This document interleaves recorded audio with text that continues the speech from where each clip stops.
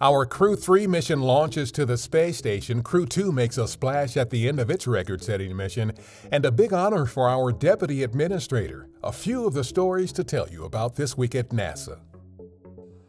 On November 10th, NASA's Rosh Ashari, Tom Marshburn, and Kayla Barron, along with European Space Agency astronaut Matthias Maurer, launched from our Kennedy Space Center aboard a SpaceX Crew Dragon spacecraft on NASA's SpaceX Crew-3 mission to the International Space Station.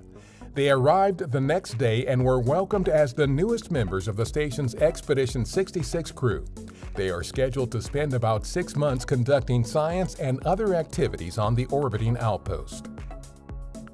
We expect Endeavour to push away from the space station. On November 8th, our SpaceX Crew-2 astronauts inside their SpaceX Crew Dragon Endeavour spacecraft undocked from the International Space Station to begin the trip back to Earth. Hours later, NASA's Shane Kimbrough and Megan MacArthur, Akihiko Hoshide of the Japan Aerospace Exploration Agency, and the European Space Agency's Thomas Pesquet made a safe parachute-assisted splashdown in the Gulf of Mexico off the coast of Florida.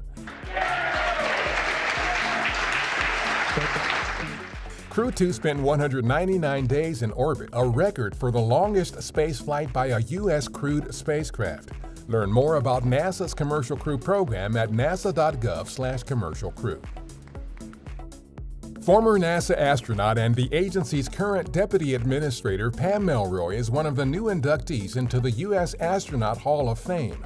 Melroy was selected as an astronaut candidate by NASA in December 1994. She is a veteran of 3 spaceflights with more than 38 days in space and is one of only 2 women to command a space shuttle. Former astronauts Mike Lopez Alegria and Scott Kelly are the other inductees. The induction ceremony is scheduled for November 13th. In the first major Artemis update provided under the Biden-Harris administration and following a legal ruling upholding NASA's selection of SpaceX to develop a human lunar lander, NASA leadership reiterated its commitment to long-term exploration of the Moon under our Artemis program.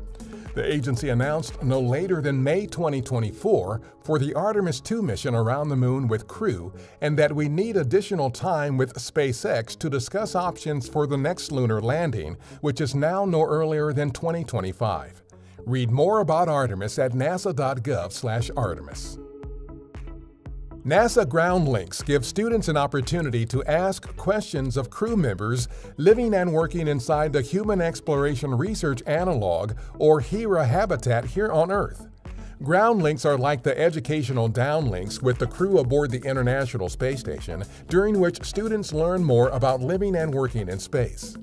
HERA analog missions simulate long-term human spaceflight to help scientists understand how isolation, confinement, and remote conditions will affect astronauts on Artemis missions to the Moon and on future missions to Mars.